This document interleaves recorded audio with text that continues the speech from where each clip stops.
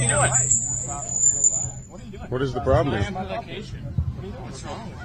What are you doing? I just think that my hand. You didn't give him any warning. You just grabbed the mic. No, this is the same one that we had in here before. Yeah, that was in there. It was not out here. What is wrong with you? What are you doing? You didn't give us any warning. Let it go. You guys have been warned. They said we can have. They said we can speak out here on the sidewalk freely. You can speak, but there's no amplified. Nobody told us that.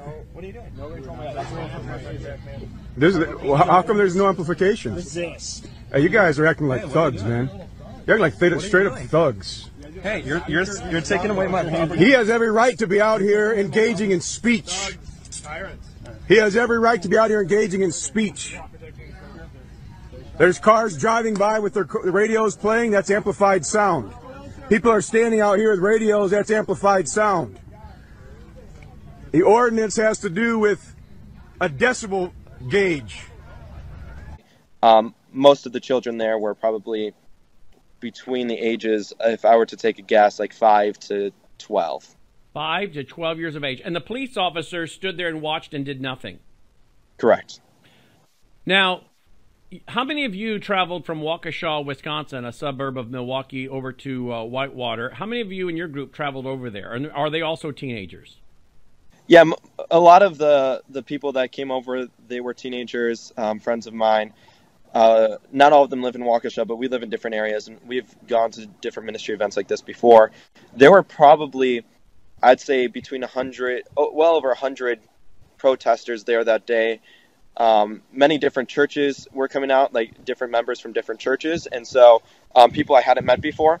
But I'd probably say over 100 protesters, specifically for my group. I'd say probably 30 plus people. Okay. Now tell me how it went that day. Were you at some point over on the other side of those barriers?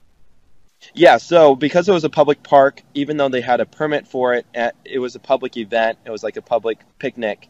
We were allowed to be there as long as we weren't disrupting the event, so we could walk around. And so most of our people were walking around taking videos to get on footage what the drag queens were doing to the children. And what had happened earlier, so you see in the video where the officer is like, oh, this is the same speaker as before, yes, kind of making it seem as if we had received a warning. That's not actually the case. The reason why he was referring to that was because we had the speaker. We weren't using the speaker, but we just had the speaker with us. We were carrying it as we were behind that fenced-in area. And so one of the officers came to us and said, hey, look, they have a permit for this area, for this fenced-in area, so you can't have it inside the fence. Take it outside the fence. So that's what we did. We didn't even use it at that time because, it wasn't the right timing at that time. Hours later, I go and get the speaker, and I start speaking the Bible on a public sidewalk outside of the fence, completely outside of the fence, completely outside of their private area that they had for the park. And so the officer never gave us a single warning. That was actually our first time using the amplification all day. And not once did they give us a warning, a citation, anything like that. As you see in the video, he just comes over without even saying anything to me, rips the mic from my hand, and then arrests me.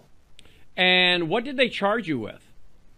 They charged me for amplification without a permit and resisting arrest. Resisting arrest. How were you resisting arrest? I didn't see that in the video. Yeah, I asked the officer who handcuffed me as he was taking me away, and he said that my muscles tensed up.